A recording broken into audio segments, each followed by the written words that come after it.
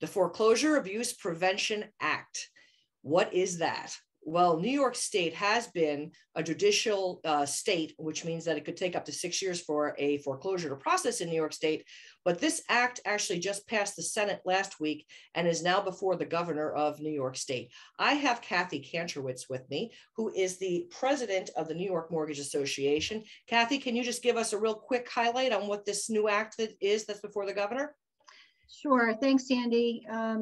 Just real high level, the Foreclosure Abuse Prevention Act has language in it where it's going to require lenders to move forward quickly on foreclosures because the 6-year limitation will be in place, and currently a lender could decelerate a action by trying other options with the borrower for loss mitigation. But if they do that under this new act, then they will no longer be able to bring the action again against the consumer, which means they cannot foreclose. So one of the big concerns from a lender's point of view, as well as a concern for the consumer, is there will not be as many workout opportunities for borrowers.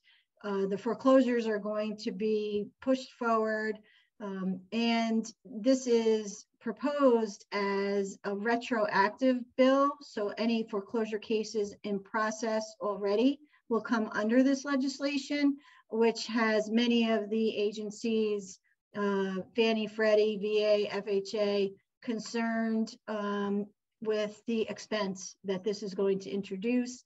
And if the cost of a mortgage increases in New York State, then unfortunately that's going to ultimately be passed on to the borrower. Okay, so there's more information on this. I'm going to actually have a link to this in the next issue of The Brick, the newsletter that I published that'll be out this week. You can see it through link in profile or by going to my website at www.hudsonvalleynest.com. If you are not yet a subscriber, you can subscribe there, but you can also see back issues. And this information will be in the May of 2022 issue. So thank you, Cathy. Appreciate your time. You're welcome.